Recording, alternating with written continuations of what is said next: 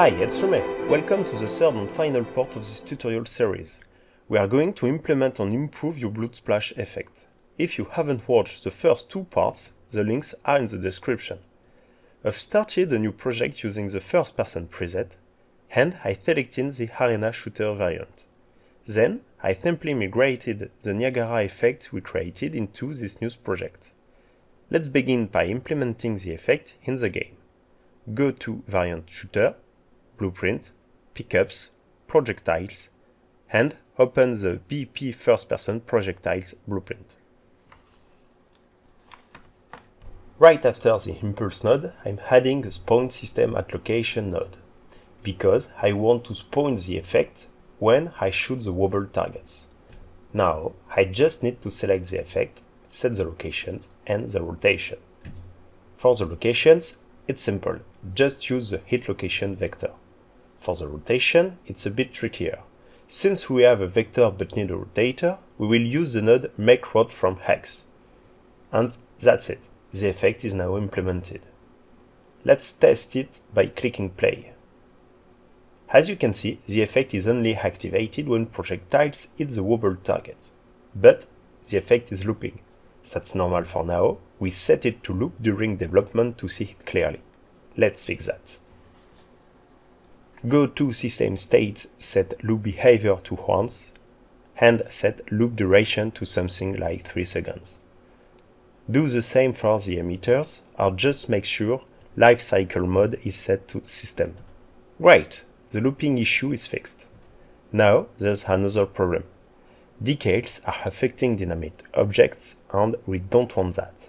To fix this, open BP pistol bullet, select the mesh, and uncheck Resave Decal. Then do the same in BP wobble target. Much better. Alright, let's move on to the second step, improving your effect. Start by duplicating the splash effect and let's rename them. Splash 02, Splash, Decal. Now let's tweak the second emitter to create something different. First, I change the pivot offset to adjust its rotation center. I remove collisions and the event. I add a drag module. I lower the gravity to keep the particles from falling too fast. I increase the initial velocity. I stretch the sprite size to make the splash longer.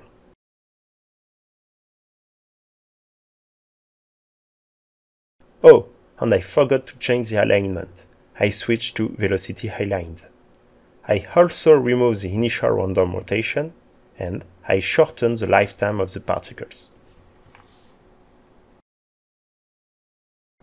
As you can see, the result looks completely different, even though we only change a few parameters.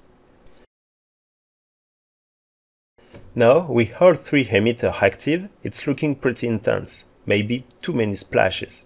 I'm going to adjust the spawn rate. For the second emitter, I set random value between 1 and 3. For the first emitter, a value between 3 and 5. That's better. But I will choose a value between 2 and 3 for the second emitter. Perfect! I'm happy with the result.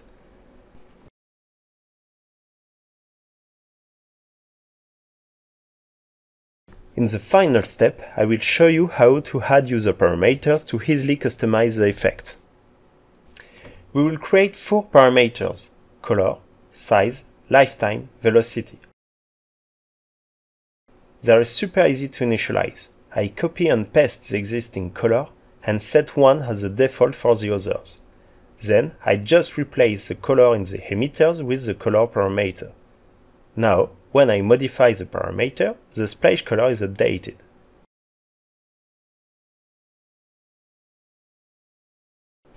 Same for the other parameters, I just need to multiply them by the existing values in the corresponding modules.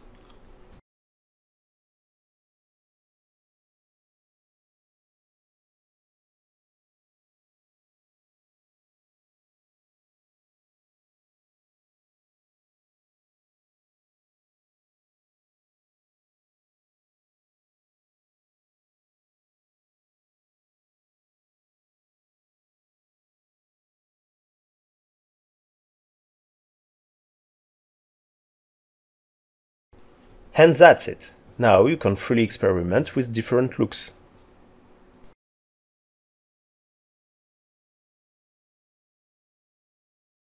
I hope you've enjoyed this 3-part tutorial series. If you would like to support me, or if you want to use this blood texture, please consider purchasing the asset pack using the link in the description. Thanks again. Don't forget to like and comment, it really helps with the YouTube algorithm. And it means a lot to me personally. See you soon!